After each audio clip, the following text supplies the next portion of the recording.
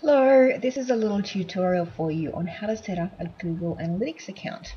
So Google Analytics account is free and it's what helps you track the visitors that come to your website. So you'll need a Gmail account or a Google account to actually set up your free Google Analytics account. If you don't have one, just setting up a Google account is free. So we just need to type into Google Analytics and find the official website for it. And what we need to do is create an account. Okay, so if you already have a Gmail account, then you'll need to type in your Gmail email address and password. If you don't already have one, just go here and click sign up and do that first, okay?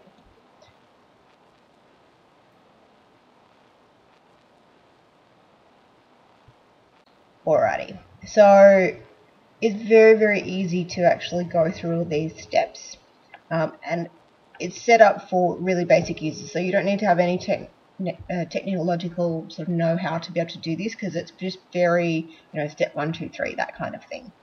So we're going to press sign up. Okay, and it gives you the two options. And it wants to know, do I want to track a website or an app that I've created? And most of the time you'll be wanting to track a website that you've created or that a designer has created for you. And the old system used to just sort of track a few different things, but now there's a new sort of universal analytics, so just utilize the newest one, which is universal analytics. And you can enter the website address that you want to be tracking. So I'm going to put in one of my websites. Okay. Oh, sorry. We want to put in the website name here, so we'll put Eric Graphic Design, and then the actual address in here. Okay. Select your industry, because that does actually help. So I'm going to go, what is mine? Let's just go arts and entertainment. Okay, and my time zone will be Australia. There we go. Melbourne, Sydney time. Okay, and then my account name, I'm just going to put Eric. And then you can choose whether you want to be able to share that information with Google. Unless you have something to hide, just keep them all ticked, because it is helpful. And then we want to get a tracking ID. Okay, and I'm just going to read the terms and conditions, blah blah blah blah blah, and I accept. Okay, so I've got my one tracking code. Now, this is my tracking ID here. For some websites that you set up, you'll need to actually copy this whole HTML script here, whereas for other ones you'll only need the tracking ID. So I'm going to give you an example of applying it to a Wix website. So I've got one open here. Now, if I go into Pages, I think it is, and Settings and SEO, oh no, it's not in there. Let's just try and remember where it actually is. Here we go. I think it's in the settings and statistics. Here we go. Okay, so statistics and Google Analytics.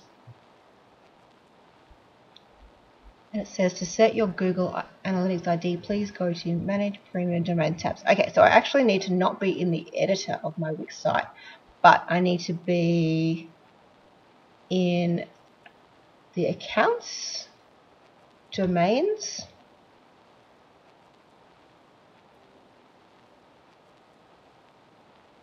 Okay, and then we can go manage. Okay, and then here it gives us the opportunity to put the Google Analytics code in. So I would just click on change, and I would just paste just the number there. So this isn't the site that I'm wanting to apply it to. But yeah, that's basically how you do it. And it does actually take a couple of days to be able to start tracking. So I can't actually show you on this one, but what I'm going to do is sign out and go into my other Google Analytics Google Analytics account, just so that I can show you what it actually looks like when it starts tracking. Okay. And you can obviously track more than one website, but you just need a main website. Oh, it's not liking that because I'm logged into something else. Okay, so here I've got lots of different websites, and I want to go in and just have a look at where people are coming from on one of my sites and what information Google Analytics is able to show me.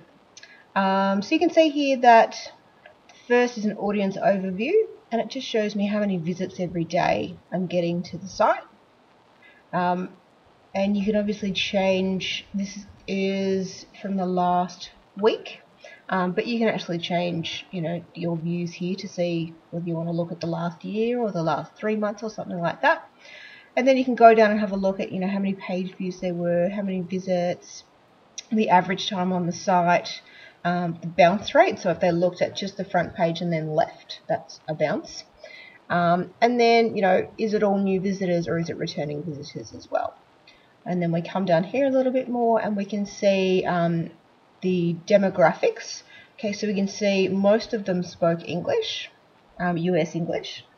And then we have from Great Britain English and Australian English. A lot of computers, though, say for example in Australia, might be set up as US English. So to me that doesn't really, I would just include all of those into one. But then we do have a few others that are speaking different languages.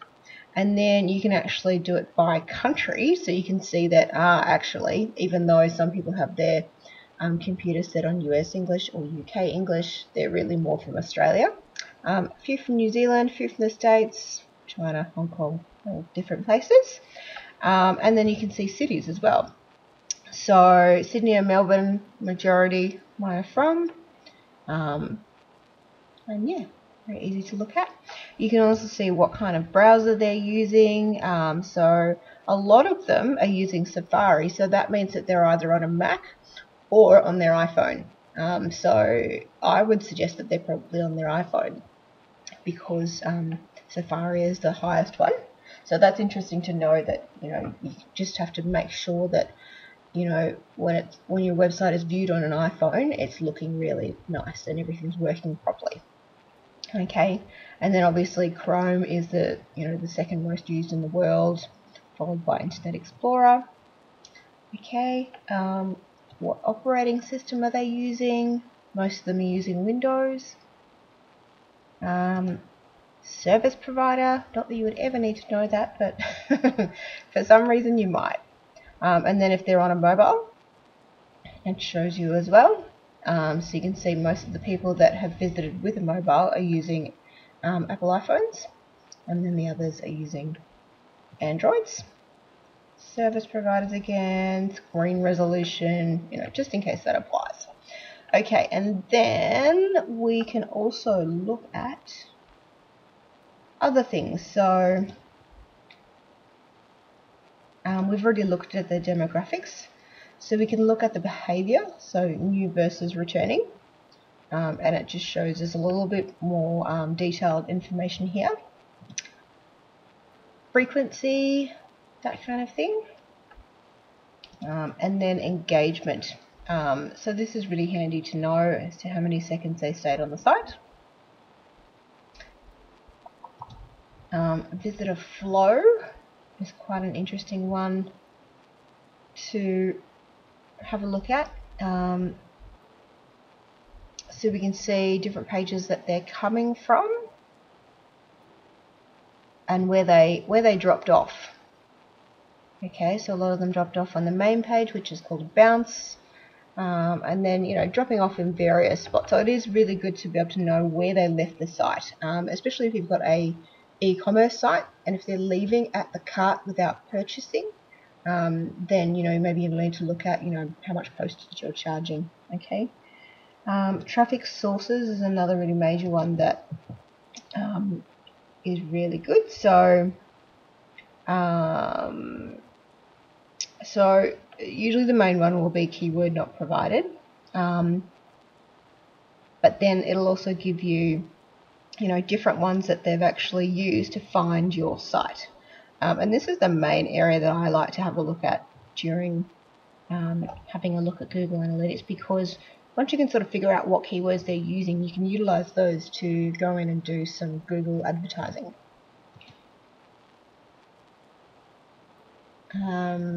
And it also sort of says, you know, where they actually came from, if there's any referral traffic. So we can see that, you know, this person is referring me, so I can go and have a look at that actual site, and go and see, you know, what they've put up about my this site that I'm looking at, so I can, you know, maybe kind of try and get there from there. Okay.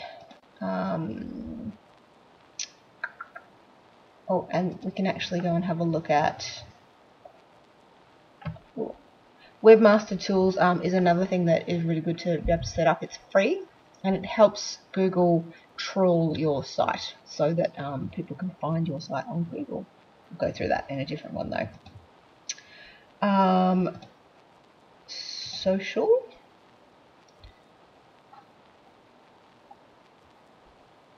So this goes through the different social platforms that people are finding your site through. So Blogger and Facebook is showing as mine. This is just a small site for me. And then we have content, and it just shows you which pages they've been clicking on the most, okay, or viewing. And then conversions obviously is more if you have an e-commerce store. So which ones are actually going in and then actually purchasing something once they get there. So that's just a basic overview of Google Analytics and how you set it up and how you go through all the content to actually try and figure out, you know, what people are doing on your site, and then you can use that information to try and get more people to your website. Okay, thanks.